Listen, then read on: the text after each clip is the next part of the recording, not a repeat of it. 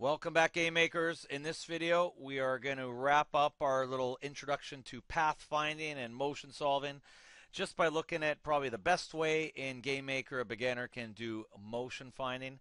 And it's going to be getting these little ghosts to basically break our room down into a grid, add objects to the grid that are obstacles, and then tell the objects, hey, navigate your way through the grid to find the player. Now, if you've watched some of my previous pathfinding examples, you've noticed that the ghost up here got stuck using potential step or potential path. Okay, this method, you can see, actually works well. The ghosts find a nice path to the player. It's a little bit smoother overall, and I think it's probably your best option as a beginner if you don't want to write your full, routine yourself, how to find these paths. So let's go look how to use the grid and potential paths. So the first thing I'm just going to do is just explain the basics of what the system does. What you do when you use this way of using the grid is you actually create a grid with a line of code, and it's going to make a grid. Now you get to say how big the squares are in the grid. If your room in your game happens to be wall pieces or obstacles of size 32 by 32, then I would make your grid 32 by 32. But you could make them bigger or you could make them smaller depending on what you can get away with your obstacle avoidance. But keep in mind, if your pieces are 32 by 32 for the obstacles, try to start with that being your grid size. So once your grid size is set, it's going to make this grid in memory, and every single square is going to be empty, okay, obstacle free. Then what you get to do is you get to add instances, or you get to personally mark squares that are going to be obstacles, okay, no travel. So you'll see here that if this object is added into the grid, the script will mark that square as being an obstacle, that one, that one, that one, that one, all yellow. If you're doing it not precise mode, the same object would mark all 9 of those squares as nope, cannot go there. Now, if you have a lot of obstacles, you'll notice that the grid starts to get marked with a lot of squares as no-go spots, right? You can't travel there. Then what you're going to say is, solve me a path that takes you from one spot around the obstacles to another spot. And that's it. And this has already been written in GameMaker for you for the most part, and it works pretty well. So let's go look at how this code actually works. So I'll go to my object here. Here's the first thing I've done. I've made this object called global. I only have to do this once, okay, in my game, okay, for basic use. But it's just this code here, okay? So don't worry about this code. It's just this right here. I'm making a grid to be used for motion planning. So motion planning grid create. This is a GameMaker script. I've said start making my grid at the very left, so 0x position, 0y position in the room. I mean, unless your room's really big and you're doing weird stuff, usually you're just going to go 0, 0. 25, how many cells wide?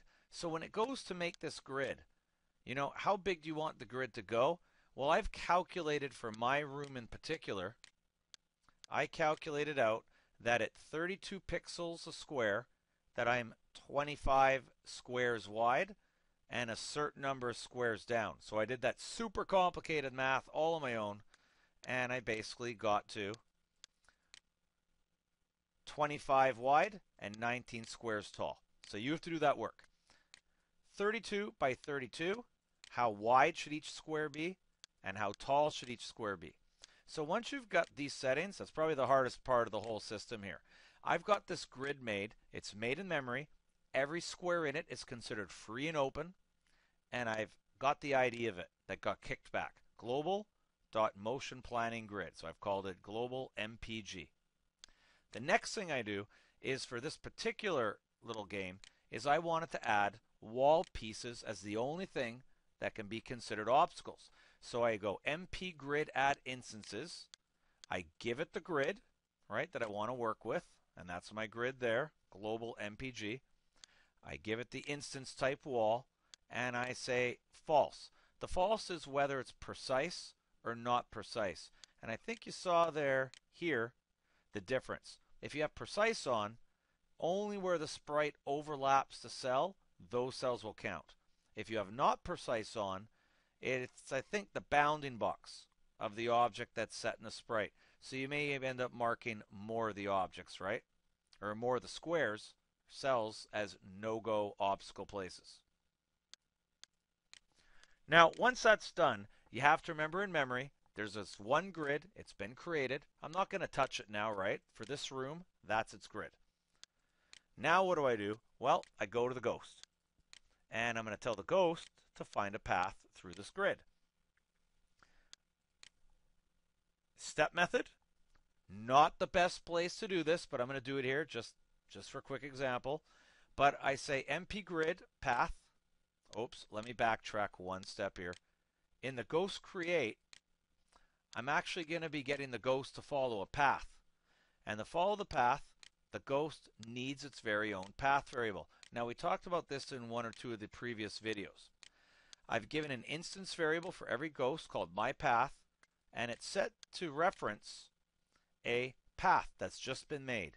Now, when you use path add and that creates a path, it creates a totally empty path with no points on it.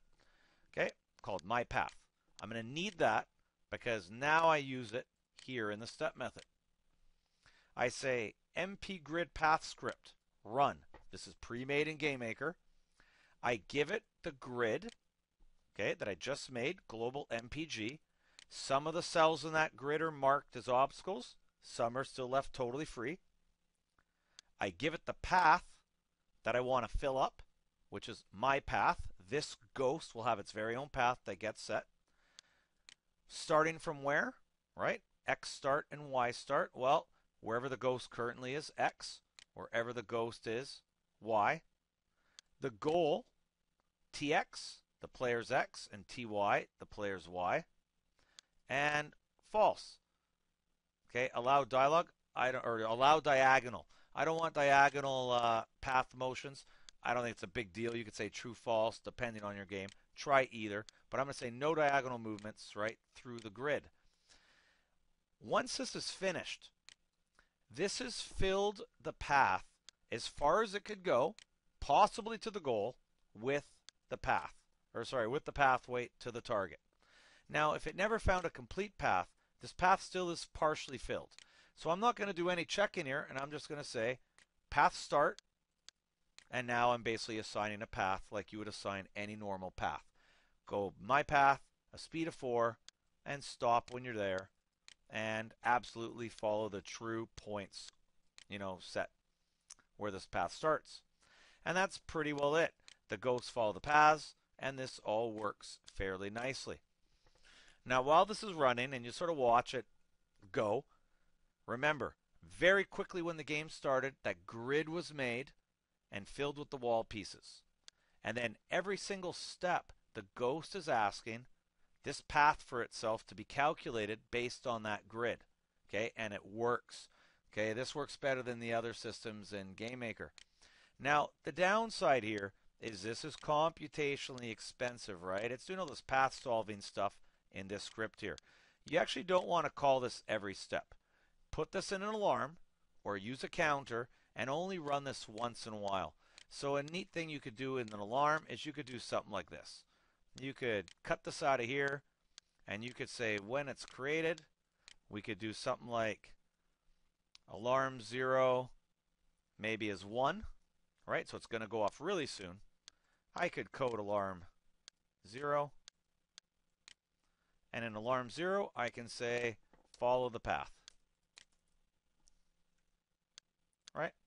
So there's my alarm code. And this happens right away at the beginning of the game, but then maybe I want this to update every 60 steps. Whoops.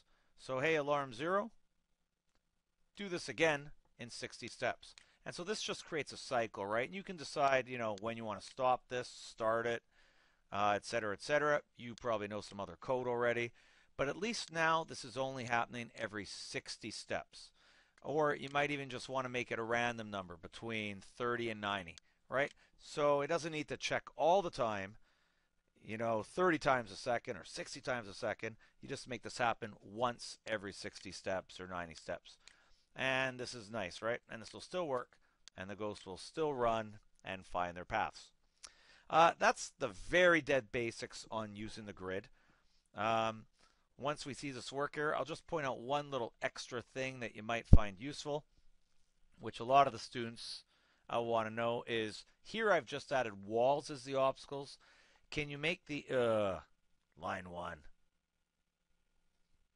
not set before reading it? Oh, shame on me. Anyways, I'm not going to correct this here, but what I did was I went and used this stuff here in alarm, but I don't have these variables in the alarm. Okay, so I said I wouldn't fix it, but I will fix it. There we go. And now it should run. But the comment I was going to make was some students say, well, you just added walls. What happens if I want the ghosts also to be obstacles? Well, you would do that. Give me a sec here. So there it is working again nicely. If you wanted the ghosts themselves to be obstacles to themselves, one thing you have to do, it gets a little trickier, and I'll leave it for you to sort of fiddle and try to discover, is you actually can't just use this grid like this. You actually have to add the walls, and you have to add the ghosts, but don't add the ghosts now because the ghosts are always moving. So this would be something you would have to constantly update. You'd have to constantly be updating the grid, basically wiping it clean with a fresh grid, and then adding walls and adding ghosts. Or there's fancier ways like maybe you save a grid with the walls in it and then add the ghosts every step, right, to make it a bit more efficient. But I think this gets most beginners going. Most just want to avoid walls. If you also wanted to avoid something else, remember you can add a second line here, right? You can copy this. If you want them to avoid burgers, you can, put burger in there, and wherever the burgers currently are, those squares are going to be marked as obstacles, right? So you can add whatever you want, right? You're just not limited to one line here. Anyways, that's your basics on the grids. Hopefully that helps you get going. I like it. It's a nice way that works most of the time to solve for your paths. Thanks for watching.